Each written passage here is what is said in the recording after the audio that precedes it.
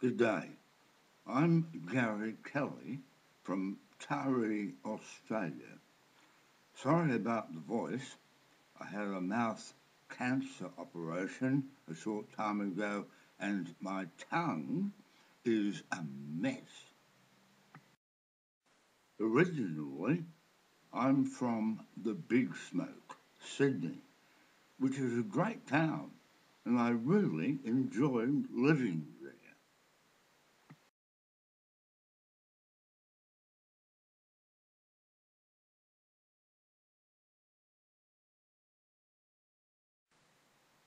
But I also like living in the country.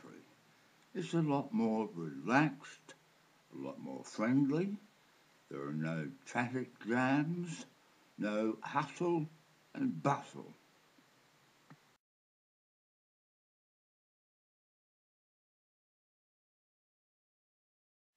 I've lived in Taree now for the past 10 years.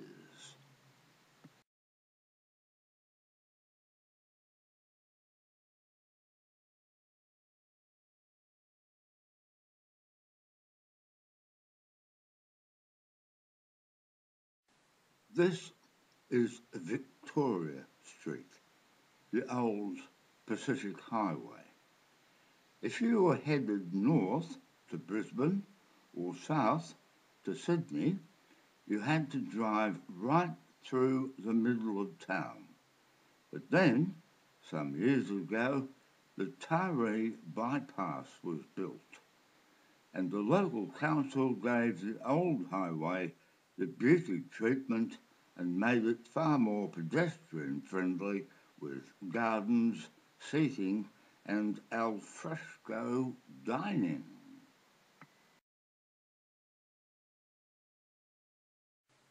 Taree is the commercial hub of the Manning Valley and does a pretty good job of servicing the area's 50,000 residents, with most things people take for granted these days.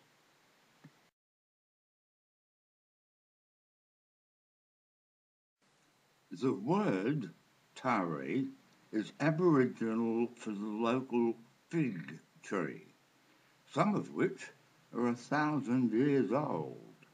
The figs are edible, but they taste bloody horrible. There's a population of about 2,000 Indigenous people in Taree, known as the Biripi tribe.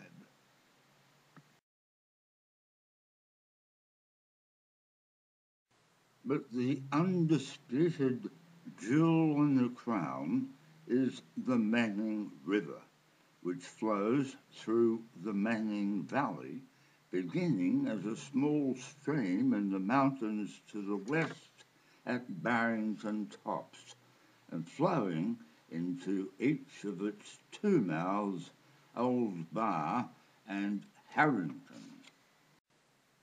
This is one of the oldest houses in Taree.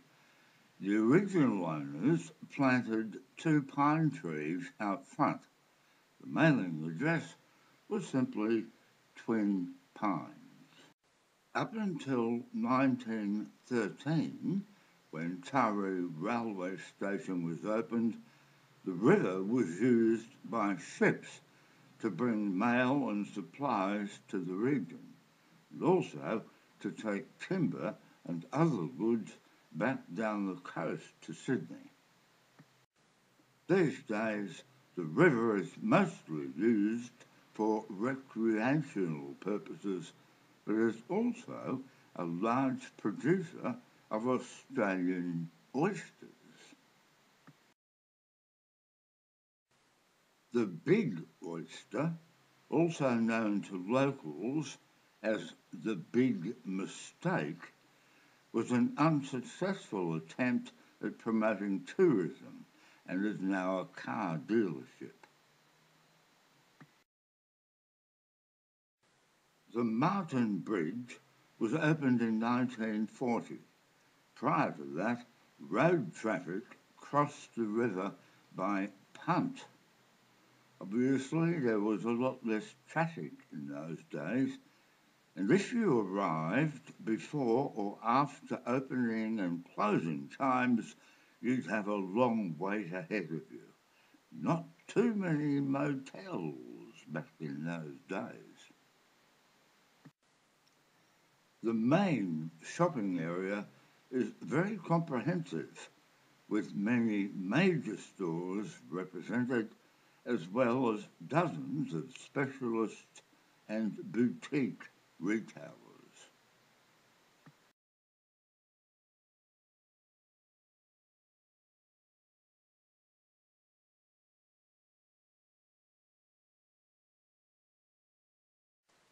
Entertainment is provided by clubs and pubs,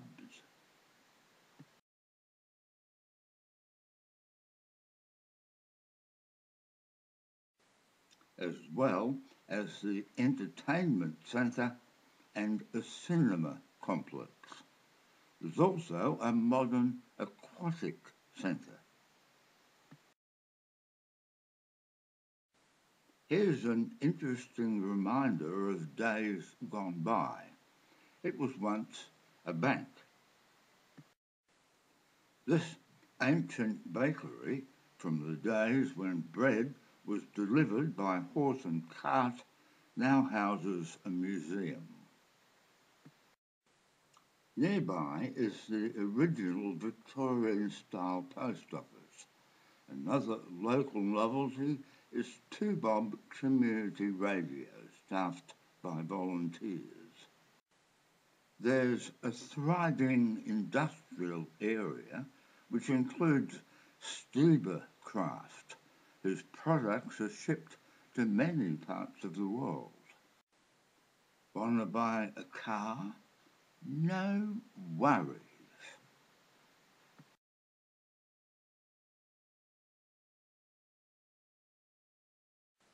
No problem if you want to get married either, or attend Sunday services. One of the oldest surviving buildings in Taree is St Paul's Presbyterian Church, built in 1869. This is the old courthouse, built in 1897, and right next door is the new extension. If you wish to travel to Sydney or Brisbane, there are a number of options available apart from driving.